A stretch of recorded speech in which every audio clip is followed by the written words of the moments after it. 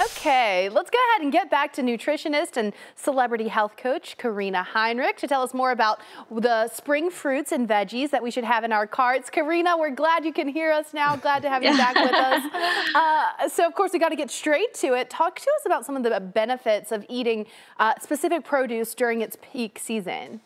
Yes, it's so important. Enjoying vegetables and fruits during peak season has so many benefits. Seasonal produce has more nutrients because it often doesn't have to be transported as far, which also makes it better for the environment because it travels shorter distances to reach us. Plus, it supports local businesses, farmers markets. You can stay locally grown seasonal produce at farmers markets, your grocery store. You can also save money because you're eating produce at its peak availability and it's just delicious.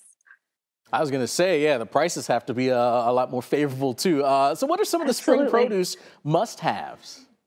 Yes, so I absolutely love fruit. So the most nutrient-dense and healthiest spring fruit choices are things like cherries, apricots, avocados, grapefruits, kiwi, mango, oranges, strawberry, pineapple. So lots to choose from. When it comes to vegetables, which I always try to get my 3 kids to eat vegetables: arugula, asparagus, beets, spinach, artichokes, carrots, cauliflower. So it's really fun to get out there to those, markets and kind of touch and feel and pick what you like best. There's so many options.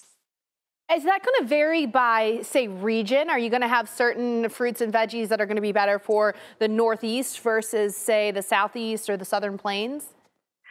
In general, it depends on what, yes, your local farmers markets are growing, but you really can nowadays find everything. I feel like in the Midwest, we can find all of this natural spring produce. So it does depend where you live, but I think there's a wide variety to choose from.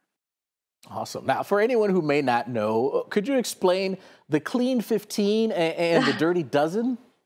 Yes. So there are fruits and vegetables that are naturally dirtier, not dirty, but the way they're in the soil or things that get on them. So this list stays fairly consistent year to year, but it's good for you to kind of Google it, look it up, print it out. Now you want to make sure you are cleaning them extra well. So things like strawberry, spinach, cherries that you may not know are part of the Dirty Dozen.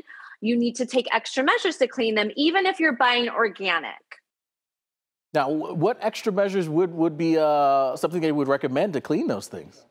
Yeah, so regardless if we're in a pandemic or not, we should be taking these extra measures because research shows that there can be up to 30 hands on our produce before we even get it home, which sounds a little overwhelming. So we want to make sure that anything we're going to consume or even cut into, I like to use a do-it-yourself cleaning solution. Researchers found that using baking soda is the best way to clean your produce. So you just need a spray bottle, 1 cup of filtered water, 2 tablespoons of baking soda, and 1 tablespoon of lemon juice. Pour it all into your spray bottle, spray your produce, let it sit for around 5 minutes and wash it off. Why I love this is it's all real foods. If you don't wash it off all the way, it's not going to hurt your belly. It's great if you have little kids at home or even babies. So this is proven to clean off any extra pesticides, or depending on if it was on a truck or how it got transported. We just want to keep our produce clean before it goes into our bodies, especially for eating vegetables, right? Exactly. You don't want to add anything to it that you don't want there, and you don't want anything left on it you don't want. Okay, so Karina, there's a joke that I hear people say all the time. They say, I buy that bag of salad once a week so that I can throw it away at the end of the week every time I buy it. Are there any particular veggies or fruits that have a longer, say, shelf life that if it takes you a while to getting around, or you only go grocery shopping once a week or something like that? Is there anything that kind of stays longer? Usually when we have a rind on there, we know it's going to stay a little more protected. I like to put a lot of my produce in the refrigerator. If you feel you are that type that's throwing all your stuff away and you're like, why am I spending all this money?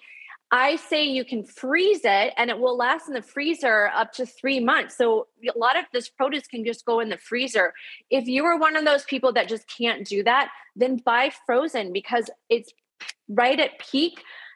It's frozen and it actually has more nutrients than if you're the type to kind of leave it in your fridge for too long. So there are options if you're that person that throws away all your produce before you get to eat it. Awesome. Now, when it comes to sort of selecting the different items, veggies or fruits, what are some of the things, or maybe some key things that we should be looking for when we're selecting those items? So we want to make sure, especially if you're touching and feeling instead of ordering, that you kind of learn what everything should be looking like. So like a mango, we want to make sure it's not overly ripe, especially if you're not going to eat it right away. But you also don't want to buy too much. You want to be looking for things, print out what I just talked about for the spring selections and try to buy in peak. This is the season. This is the time. If you're ever going to do this, buy things that are like right now available instead of things that are grown in the winter and then frozen. Okay. So you want to buy fresh, you want to touch and feel, you want to get inside and just enjoy it. Try new things. Absolutely. Well, friends of the show, Karina Heinrich, thanks so much. You can get more of her lifestyle tips by following the Karina Method. That's on Instagram.